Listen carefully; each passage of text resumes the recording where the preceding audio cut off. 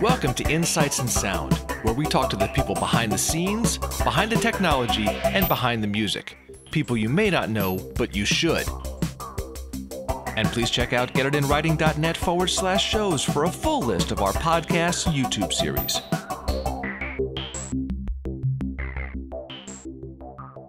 Because there were a number of seminal recordings that were influential during that time, and we're going to talk a little bit about that era because we were both in Nuevo York during the 1970s, which dates us.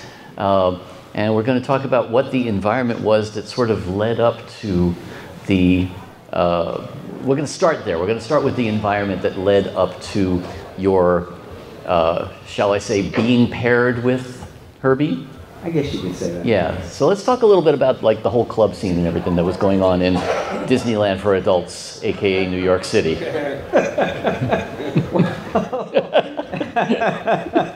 Disneyland for adults on acid. Pretty much, yes. The brown acid, yes. The bad acid, yes. Hey, Lenise. Yeah, bad acid with danger, potentially very lethal and sometimes utterly deadly around every possible corner. Yeah, it was amazing. It was incredible. Other than that, Mrs. Lincoln. But let's talk a little bit about the club scene and everything, because I know there were that was a lot of the culture that fueled the whole. Oh, please. I didn't get out much unless I was playing a show. And I was an introvert. I was a complete shit. Right. Okay. Yeah. But you know, all of downtown New York was basically just like just a seething mass of like culture and art and people making all kinds of incredible music, like so many different, like some of the greatest artists of the 20th century wound up in New York at this time. You know, guys like Jean-Michel Basquiat and Julian Schnabel. The Ramones. And, well, they weren't visual artists. Although they did have a look, yeah. Yeah, and anyway. they also didn't wind up there. They were from there. In fact, strangely enough, they used to jam with a downstairs neighbor of mine when I was like 11 or 12. And they played Down by the River. I shot my really funny. But those wound up being the Ramones. I could imagine that as a Ramones arrangement, but no, never mind. Anyway, let's not go there. So let's talk a little bit about the club scene and what you guys were being influenced by. It was just a sea of different cultures and different ideas and everything being brought to bear on the same spot. I mean, you got to remember that New York at this time was an absolute shithole. Like, the economic system had fallen apart. It was going into bankruptcy. The federal government was saying, we're not going to bail you out. You guys are on your own.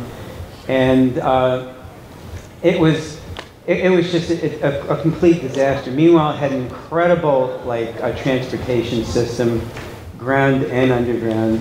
And it was very inexpensive to live there. Artists from all over the country and all over the world were actually converging on this one spot to do what they did because it was cheap and it was accessible, and everyone knew that there were other artists that were coming to this place. Yep. It was an absolute madhouse. At a certain point, you just feel this electricity in the air. Like, I've never experienced anything like it before. I would go so far as to say that this was like the last great sort of cultural and art renaissance that has happened and probably will happen in Western civilization. That's what it was like. It was incredible. At least in the East Village. What's that? At least in the East Village. No, not just the East Village. Anywhere from 14th Street down, from west to east. It was extraordinary. And again, it was a complete fucking cesspool. You know, like, once you got... And you mean that in the nicest way, of course, yes. No, I don't.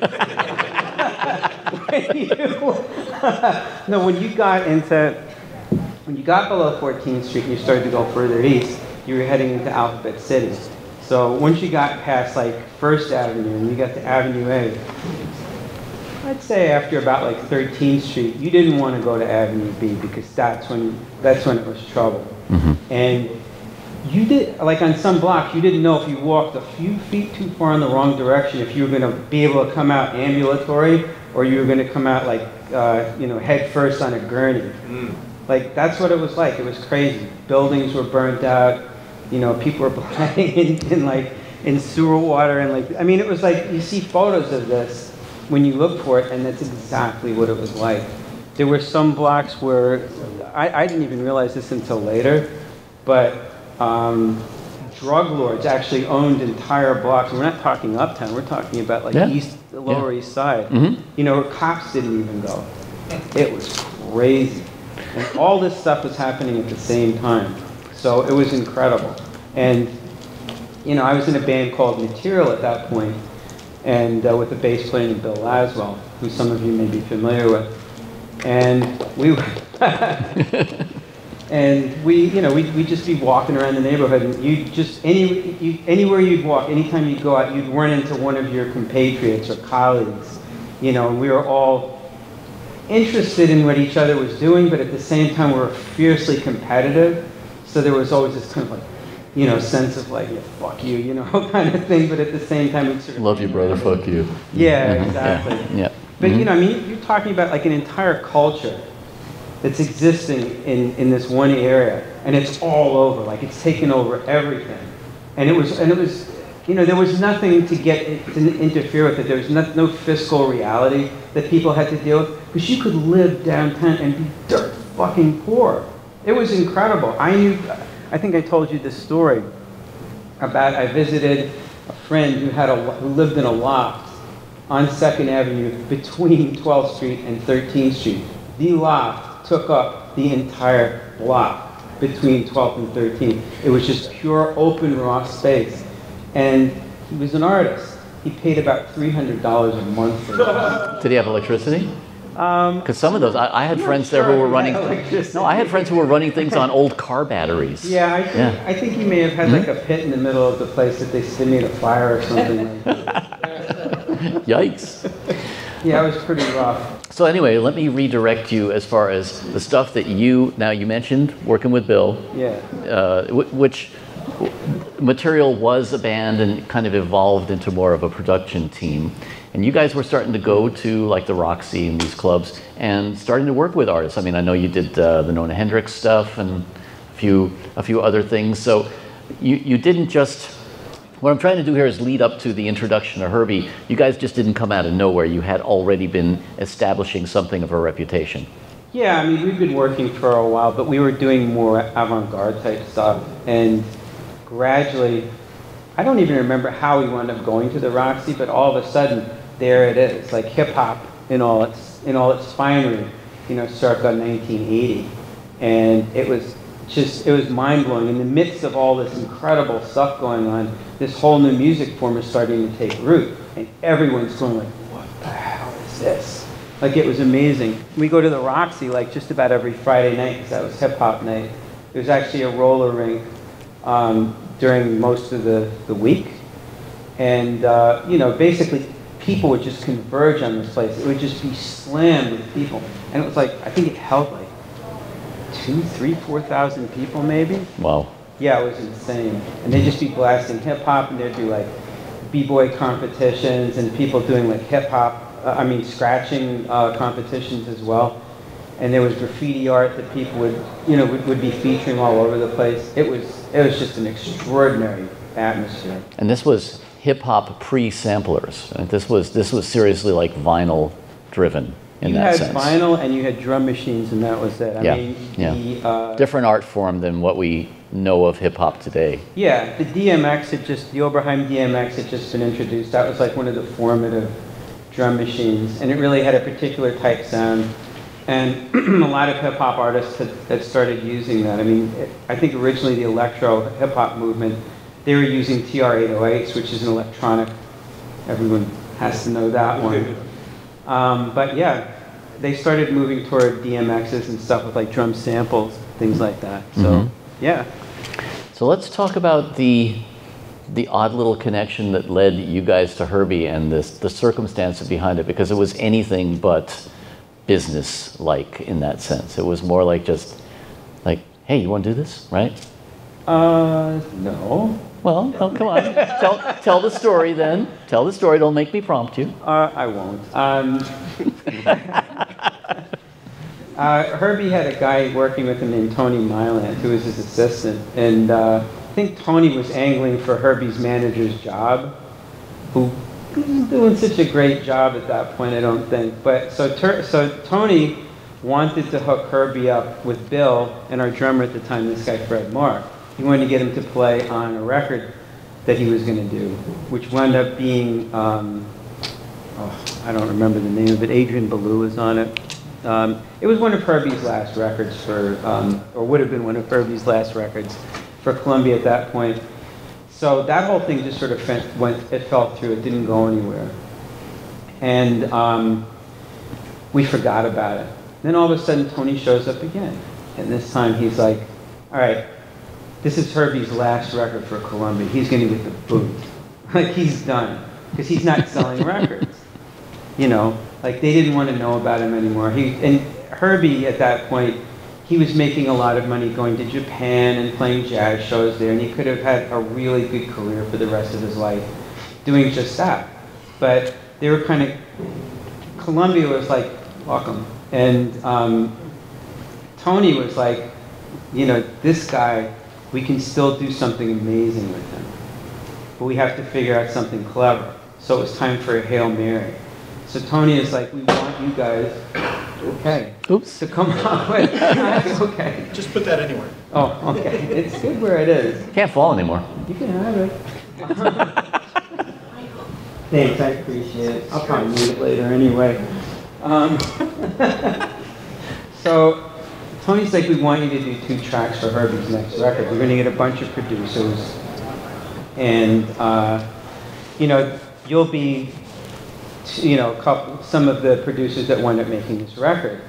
And we're kind of, okay, this is exciting, because we had been working very conceptually at that point, like just trying to figure something new out that no one else had really ever done before.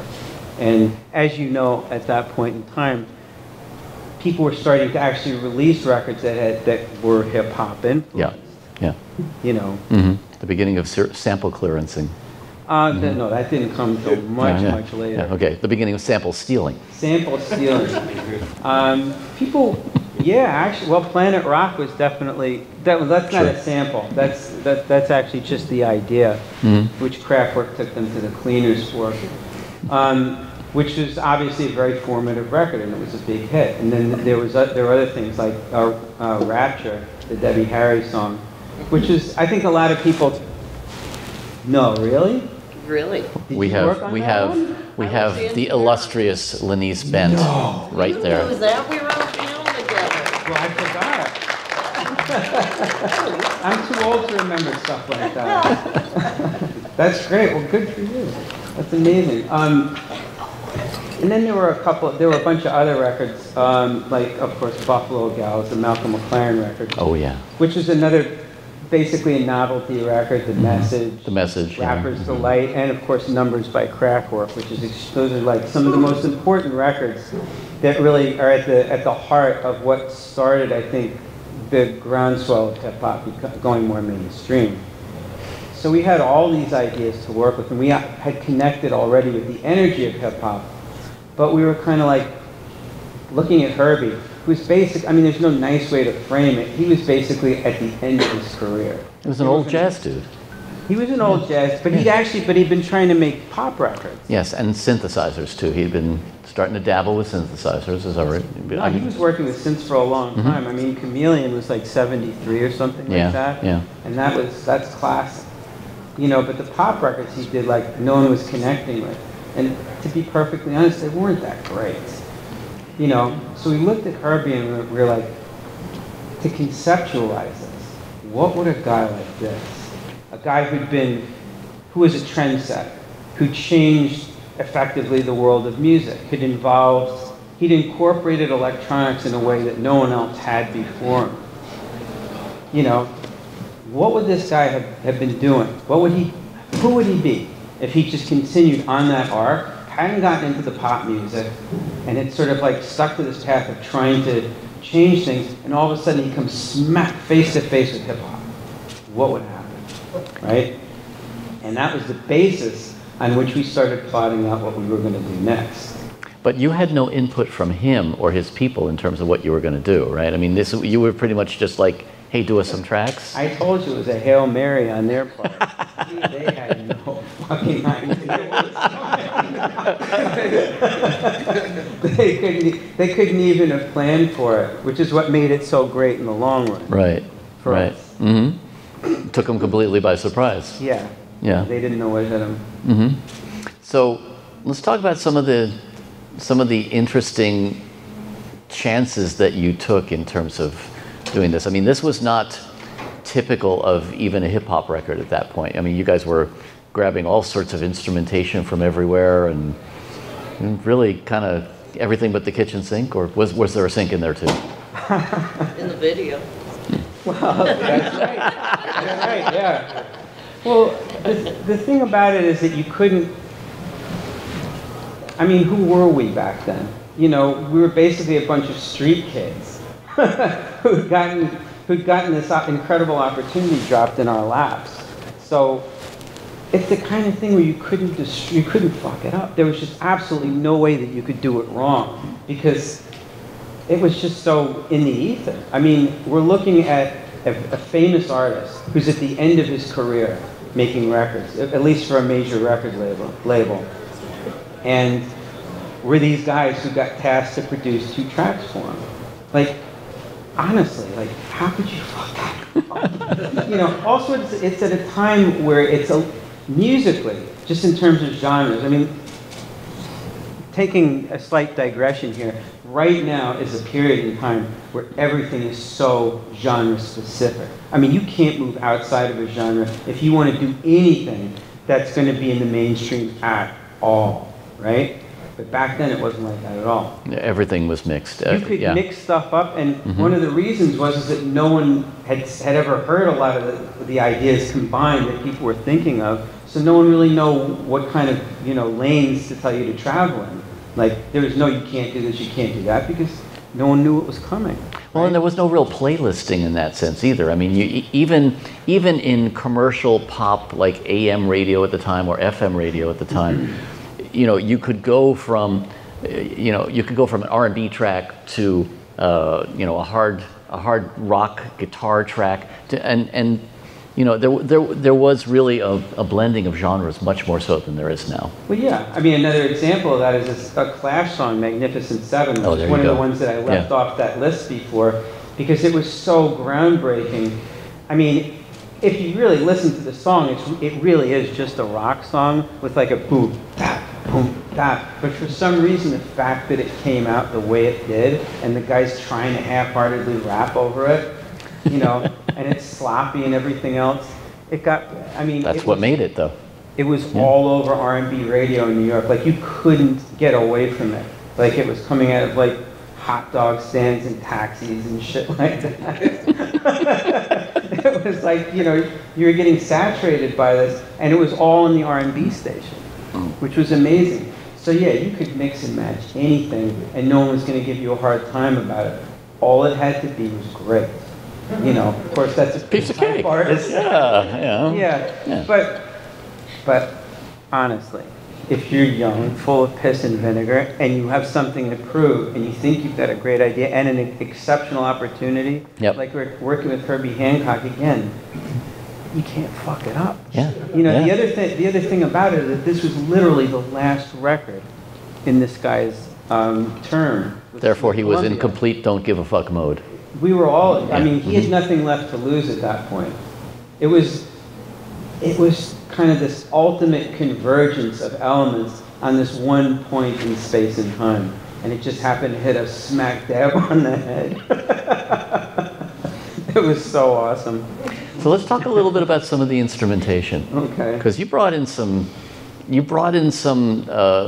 aspects that were not typical even by the productions that you had done previously. No. Well, you were scrounging for some weird instruments there.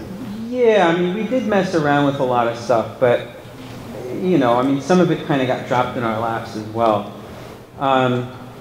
Excuse me, we started out the track with an Oberheim DMX. I'd actually gotten the DMX DSX, which was the sequencer that Oberheim made in an OBXA, which was a great system.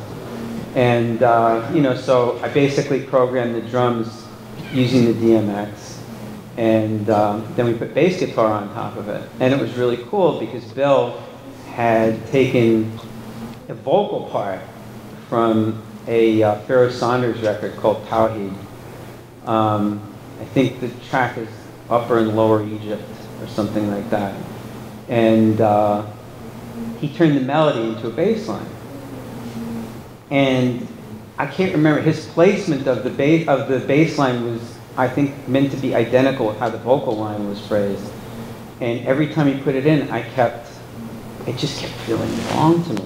Because he wasn't hitting it straight on the one. It was like off, it was off the beat. And I said, Bill, you know, like it should start on a bump, like that. And he sort of looked at me like, don't you fucking tell me what to do. Then he played it like that, and everything started to feel right. And he just sort of went along. But one thing. Damn bass players. Being a bass player yourself. One of the things that he did that I hadn't seen anyone do before, and he whipped this out especially for us, you know, he was very theatrical that way. Like, he started, you know, he used to usually play with his fingers like that, never with a pick. This time, he was playing with his thumb in an up and down movement.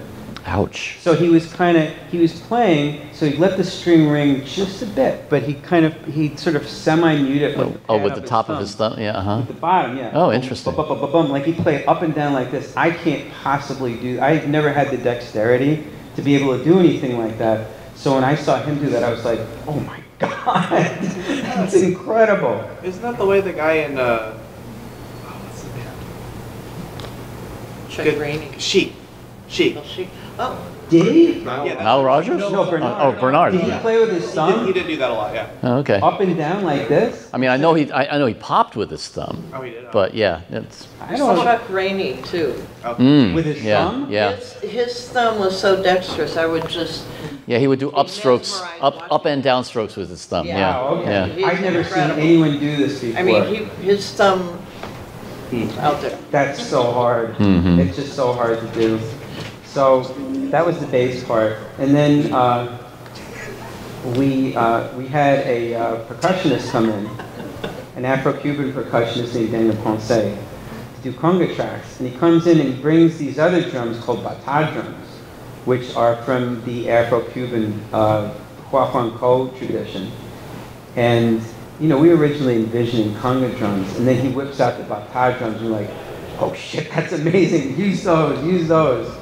And I don't know if anyone in this room is familiar with Afro-Cuban style drumming or Huahuanco, but when it gets really deep, it's impossible to figure out where the one beat is. Yep. It's incredible. Yep, because it's cycling around it, basically. Yeah, and people will sing along with it. They know where the one is. Everyone else who's playing knows where the one is, but you don't. It's incredible. It's really disorienting. Yeah. It's really disorienting. So he lays down, he's got like a high drum and a low drum. He lays down one track with the high drum, and I'm kind of like, what did this guy just do? Like, this makes no rhythmic sense whatsoever. He's gonna destroy this track. Like, it's just, it's impossible to decipher, right? And then he puts down the low drum, and I'm like, how do you do that? It was like everything was in focus. Some assembly required, huh? Yeah. Mm-hmm. Yeah. And he did it. He did it all. He was amazing.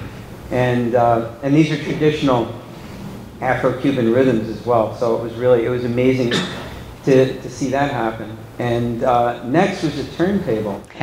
That's where it got really interesting. We'd never actually recorded a turntable before.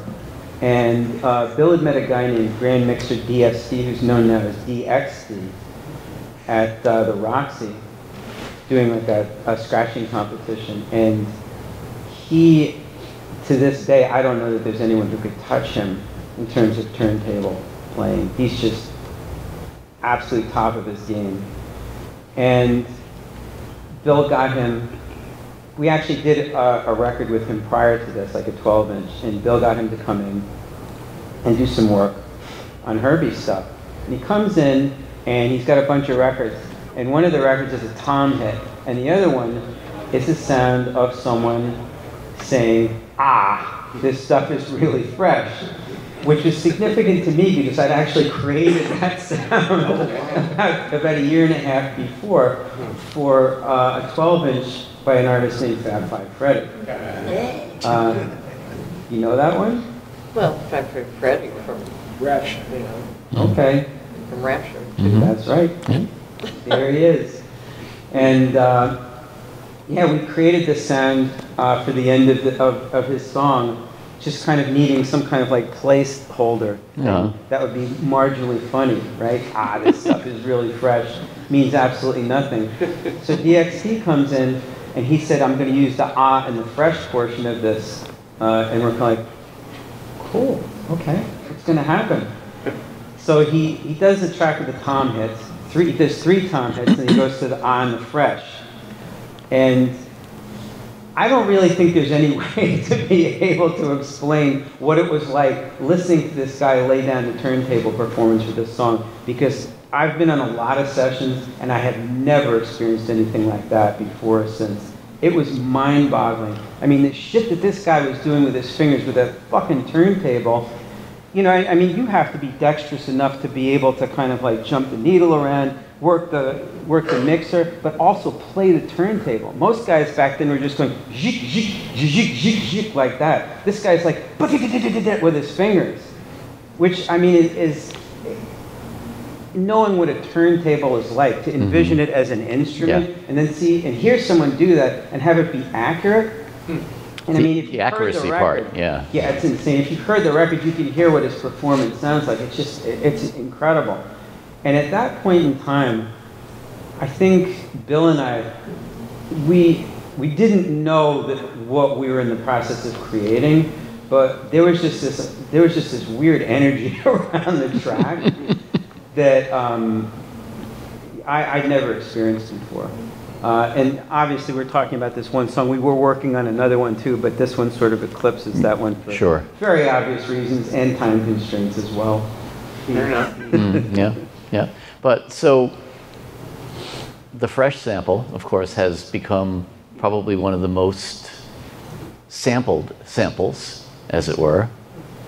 No, actually it is the most sampled sound in the history of recorded music. If you go on whosampled.com, there's over 2,600 and I think 64 examples of that sound being used. Yep. And of course, you're collecting royalties on every single one of them, aren't you? Not yet. That's coming over. Ah, yes. That's another conversation. So then we fast forward to what else was significant on the track before we fast forward to you actually showing this to Herbie, because that's another fun story. Yeah, I mean, we basically built the whole track up in New York. We added a bunch of like interesting sounds after that. One of my favorite things though was trying to get a guitar stab on there, because we didn't really have the technology, at least available to us, because we're a bunch of poor guys in New York, right? I mean, we barely have a recording studio. So to try and find an emulator or something like, I don't even know if they made those. I don't think the emulator, I think, what, was the SPX 90 there yet? Because the SPX 90 did a little bit of sampling, but that was also later. That was later. Yeah. Yeah, I mean, you had a Fairlight, you had like the early SynClab that didn't even have sampling. So you're talking, you had things that cost 5 figures, basically. 5 or 6. Yeah. I mean, so basically what we had was a Lexicon M93 of the primetime one. Someone's smiling. It's one of my favorite pieces of outboard gear in the known universe. It's so awesome, right? And it was a delay, but it also had a repeat hold function. And if you set it the right way, you could create like what appeared to be a loop, except there was a great big in the middle of it. You know, you'd have to hit the repeat hold button, which is not ergonomically designed for human fingers. It's like this that little piece of plastic right there. And you know, you have to just hit it right then. So I wanted to get a guitar stab on the song. Don't ask me why. I just thought it would sound good mixed in with everything else. And I brought in a Led Zeppelin record, and I spent hours finding the right bit. And first it was like in the wrong key. It was in E, so I had to tune it in the M93 down to A with a strobe tuner. Ooh. A chord. Imagine how much fun that would be, right? And this is like, 1983. Yep. Yep. This is stuff that you would be able to do without even thinking about it now. But for me, it was, I'm going to say it was about 5 hours. So you guys didn't get sued by Led Zeppelin for sampling their thing, huh? Good luck trying to find it. Good luck. I can talk about it now. No, we took that out of the mix. It's not really there anymore. Yeah. No, it's fine. No, you would never be able to figure out what chord, what song, anything. It's impossible. So tell us. Hey, no. This stuff's being recorded. We can't divulge that information. I'll just say good luck trying to find it. It's a long E chord. If anyone wants to look for a long E chord in one of the songs of Coda. Which was then retuned to A. There's a whole lot of long E chords. Anyway, so I had to sit there. First I had to get the right shot. Then I had to get it I had to get a shot where there wasn't as much of a hiccup in the loop. And then I had to tune that shot down to A. I think at one point I just had to redo the whole thing again because I just couldn't tune it. There's so much stray information in there to make it impossible to tune. So I did that, and then I had to figure out how to trigger it, which obviously you can't do back in 1983. Right. Because you don't have anything that's going to key fast enough. Remember those key packs? Right. So by the time you hit it, it's already passed. Yeah. Yeah. So, and you can't unmute at the console. Yeah. So I had to sit there and go boom like that, boom each time I wanted the shot to happen. So I had to send the whole thing back through tape, through the console, do that. 5 hours. I was ready for a drink after that. Yes, let's remember we're talking about tape machines too, so you have to. Tape machines. Shuttle. Yes. Yeah. So that shit got done, and we actually had to transfer everything from a 16-track reel, because we only had a 16-track recorder at our studio in Brooklyn, over to 24, so we could get all these overdubs and have a large enough reel to finish up in Los Angeles with. And that's where we went next. Okay, now let's talk about Herbie, because Herbie, I assume he knew you guys were working on something, but he also had absolutely no idea what to expect, right? None. Do tell. Yeah, I mean, the first time he heard the track was when we brought it to him. And to say he was puzzled would be a major understatement. In fact, we had Dave Jordan engineering for us, and if you guys don't know, Dave is one of the greatest engineers ever. Amen. Yeah, he's fantastic. So Dave actually told me later that day, Herbie went up to him and he was like, "This shit's really cool, right?"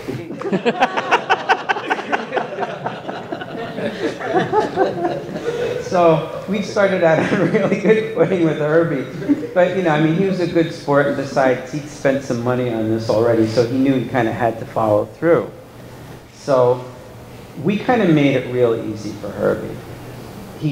All we had to do was come up with a melody, a couple of other little overdubby type things. And, there's only a couple of sections in the song that require a melody if you really break it down structurally.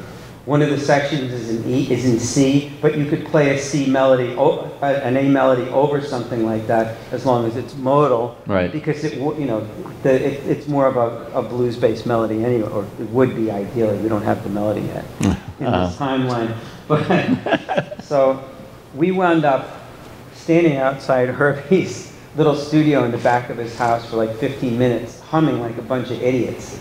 Until we come up with this melody, bum bum bum bum bum bum bum bum bum bum bum bum bum. We're like, okay, we got this. He goes in, and I found out that Herbie, while he had every synthesizer in creation, don't know if he knew how to. Correct me if I'm wrong on this, Brian. I don't think he knew how to use all of them. That was my job. All right, cool. Well then, yeah, because it was my job on the session. And, I'm trying to remember. I can't always remember what synths we used. I mean, he had some kind of Roland something there. One of them was a Jupiter 8, or the rack mount version, and I can't remember what else. We used a chroma, but later on, I don't think we used a chroma on that song. But he didn't have MIDI on a lot of these instruments, so he had to play each track separately, which may sound like a really big pain in the ass, but it was really cool actually, because each sound had a slightly different envelope. I mean, tonally they're all different anyhow. So you're talking about sounds that come in at different times. They're also being played slightly differently because obviously you've got one of the greatest keyboard players in the world, but there's going to be variability. That human element. Yeah, exactly. Yeah. Mm-hmm. So it wound up having a very organic sound in the end. It didn't sound as synthetic as you might expect, which was very much an asset. It's what made the track. Yeah. Yeah. Yeah. Definitely one of the key things that helped make it. So we got that, and then he wanted to do some scatting over what we laid down, and he was just trying to figure out some stuff to do, and Bill was like, let's say Rockit, because we were also heavily influenced at that point by Planet Rock. Rockit, don't stop it, right? So that terminology obviously from electro hip-hop came in here, and it was kind of transposed into the song, and obviously gave the song its title. Uh-huh. And after that, he added a couple of little straight vocoder overdubs. The only other thing that we added was like I felt like it was still missing something to kind of push the track along a little bit. So I came up with a sound that was kind of a clicking sound, which because I've been listening. Obviously, everyone at that point was listening to Kraftwerk's song Numbers. And there's a lot of synthesized sounds where they're using like a type sound to replace what you do with a hi-hat. Mm-hmm. Almost sounded like a typewriter. Kind of. Yeah, on their record, definitely. It's more metallic, and I think they use like a digital delay with a little feedback on it, so it would ring. But I wanted something that would be a little bit more clearly synthetic, but more of like a click.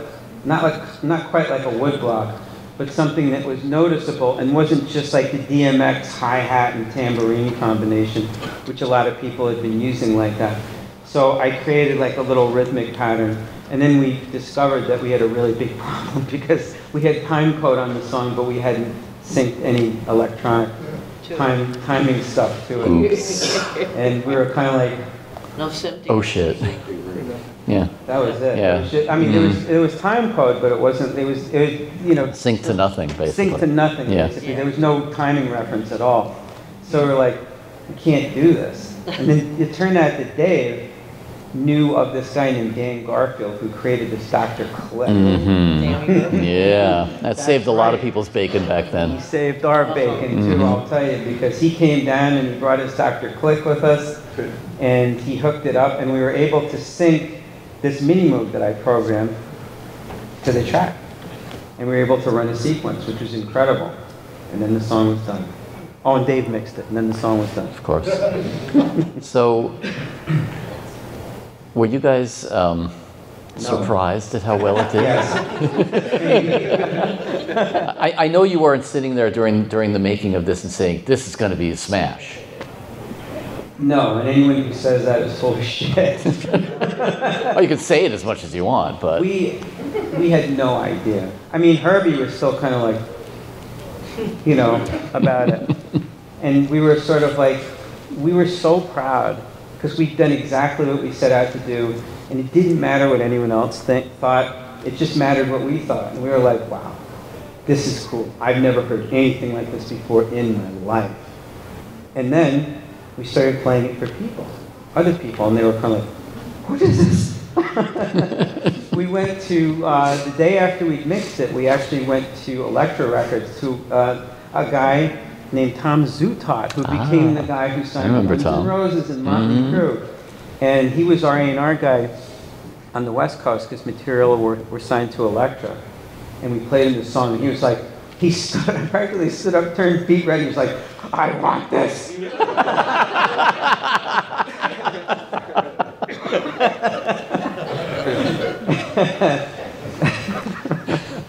And we were kind of like, oh shit, this is really awesome. Okay.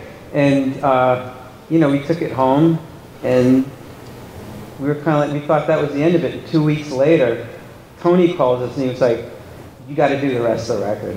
You know, Herbie wants you guys to do the rest of the record. I mean, part of it was they couldn't find anyone that would have been able to create music that would have even been remotely close. You know, so there had to be some degree of consistency to the record, you know. But yeah, so we went back and finished the record, and it was great. But we were still kind of like, all right, cool, you know. This will be a great like way to end Herbie's tenure at Columbia Records, and that'll be that. And obviously things didn't quite work out like that. Yeah. Okay. Well, we are going to open it up for some Q&A because I see restless hands and stuff like that. And Hi. what? We're gonna play it? No, everybody knows it already. Find out or ask how much of an influence did some of the earlier 70s artists like Parliament Funkadelic and Atomic Dog, Depeche Mode and their early iterations, how much of their electronica and their creativity did you find inspiring as you move forward with Herbie? With Herbie? At all? None? I'd say small just room. about none of it. Repeat the. And those are all, you know, back then I really didn't even know who Depeche Mode were. To be honest with you. Actually, they had a song on a sampler that had been put together by a French company, but it was like really old Depeche Mode back when they were using like cheap little rhythm boxes and stuff. So I had no idea what they turned into. Meanwhile, I was a big Funkadelic fan, but like, I'm not Bernie Worrell, you know. I mean, Bernie Worrell. Where did you draw from for influences on what to do with Herbie? I'm going to repeat the question so that, yeah. That is a really good question. The question is where you drew your influences from in terms of that record. It's a great question. I mean, really, like so many other people at that point, it was just free association. It was just kind of like, you know, I mean, the DMX was kind of going to be a given because it was the drum machine I had. I also preferred the sound of that over a Linn drum, which is why I got it. So that's like the foundation of the record right there. Basically, like when you make a record, at least the school I'm from, the foundation really kind of starts to define what you put on top of it. You're not just throwing stuff piecemeal on it. You know what I mean? Yeah, I do. But things also come together, especially if you're in a flow. And that's another place where it gets really interesting.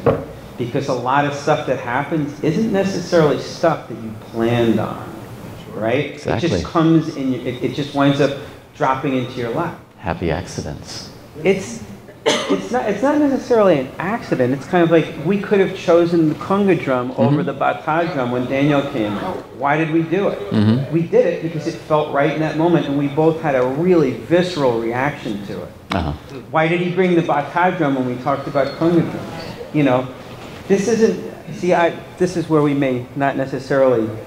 We may have a slightly different perspective. To me, that's a question of being in flow with something and letting whatever happens take charge of the situation. You know, the best laid plans of mice and men after glade.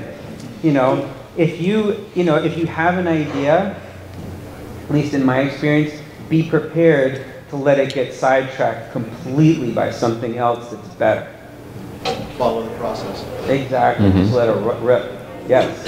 As far as when you start to see success from this and MTV comes into the pictures as far as promoting Rockit the way it was promoting and putting it on air, I guess. What was there like a reaction from you specifically or from Herbie or from your team where you were like, how you felt about that or like? Okay, yeah. That's a whole That's a whole other thing that I'm not sure we have enough time for here. But let's talk about that. The MTV aspect. Yes. This is quick because like, you know, like before the record came out, I got sent the video and I put it on, and I was so pissed off when I saw this video. And I was like, fuck this. Like these people completely, they demolished any kind of vision that I had for this song, right? And I was like, they wrecked it, you know? Like, what do these, these twee English people with robots and toothpaste have to do with this fucking song? Like, you know, I mean, to me it was like, Herbie was a jazz artist. He comes from a jazz tradition, an African music. You know, we had, almost all the musicians on that song are black, you know? Like, that's to me what the idea was. You know, so to see it get kind of like hijacked in that way, I was really upset. And then of course the video hit MTV and it goes straight into heavy rotation. And after a few weeks of that, I was kind of like, well, not so bad. I guess it's not so bad. You know, and then it started to take off, and I was like, what just happened? What is this? Like, it was crazy. Just as much as a lot of the ways, at least how you described going into the production aspects were kind of maybe not groundbreaking. You were the first person to ever do X, Y, and Z, but it seems to be like an unusual place where it's come from. But then also to see that take off into this now, what was probably at the time an unusual way of how music's getting blasted to people, promoted, and then how this is kind of changing eventually to see where we're at today. It's timing. Right. It's all down to timing. It's a very strong essence of like you were right there at this place to kind of see and be part of that all happening. That was Kismet for sure. I mean, and it's another example of what I was talking to this gentleman about before too. It's just a matter of being in a certain kind of flow, and you can feel it. It's like you know what I'm talking about, right? I think it's an energy that a lot of people who make records now don't get to experience, but it's actually the single most important aspect, in my opinion, of the creative process.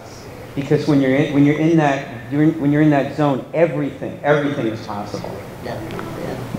This gentleman here has a question. It's kind of along those lines. I mean, I can sit here and ask you questions about this all day. But going back to the record Rockit, I mean, compared to what was going on in hip-hop, The Message, Curtis Blow, Houdini, all that stuff, 82, 83, 84, it was different. And I remember as a kid hearing this record for the first time and going, this is a pop record, this is a big record, and that's not a diss at all. No. Did Columbia get it? Like right up? I mean, they got what they wanted. They weren't expecting what they got. They had no idea. I mean, because after that they're kind of like, okay, you know. What happened? Well, it was simple. They heard the record, people started to hear it, and you know, back then, people in record companies, they weren't so much genre specific. They were still more artist specific, which is something that's missing from right now also. Yeah. But you could hear, you could listen to a piece of music and you wouldn't, are we done? We just got the message that we have to start wrapping up. Yes. Yeah, we get the hook. No, we got the throat slash. That's even worse than the hook. You wouldn't necessarily have to listen to a piece of music and be able to identify it with a specific genre to know that something was up. And that's what happened with people at Columbia. They had a listening party for all the executives at Columbia, which I wasn't present for, but I got told about it afterwards. And Herbie's manager, who was not Tony, actually, and had nothing to do with this record, was so pissed off that he got up and walked out. And I think part of it was kind of like a hissy fit and trying to show, a show of no confidence to the executives. But really what it did was basically get him the boot, and Tony wound up being his manager. There you go. Everyone else at the record company at that point were kind of like, we're on board 150% with this motherfucker. That was it, at that point. Because they could see that they had something that had legs, that had vitality. And I mean, they didn't even care about how groundbreaking it was. They just cared about the fact that someone was going to relate to it. But when they saw that video, that was like, all right, all bets are off now. That's it. We're set. We're good. Fresh. The stuff was really fresh, man. Really fresh. All right, I think we do have to wrap it. We can do one more question. I just want to know, because you're talking about culturally, you used to go to the Rock every Friday. Was there a point that you went back when Rockit was played? Because this is early 80s when hip-hop was just being put on records, pre-Run DMC and everything before that. Do you remember a time where it came on and your reaction being there? At the Roxy? Right, in the early, as you said. We said that at the beginning. Or was it too pop at that point to be played? No, people were playing it everywhere at that point. So you became too pop for yourself, is what you're saying. I don't think I said that, but you can interpret it that way if you want. I don't think I recall ever hearing it there, but at that point it was getting the same treatment as a lot of other records, you know, like hearing it on the street and everywhere and stuff like that, and I'd just be like, my God, like I'm 23 years old, like I was living on people's couches like 4 and 5 years before that, and I was like, this can't be happening. So, I mean, if you're asking from that perspective, yeah, it was a real trip. Live your dream, man. Yeah. Yeah. All right, well, thank you all.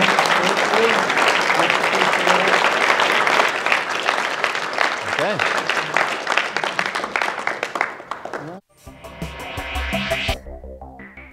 Hey, I'm Daniel Keller. Don't forget to hit the subscribe button and join us each week for Insights in Sound.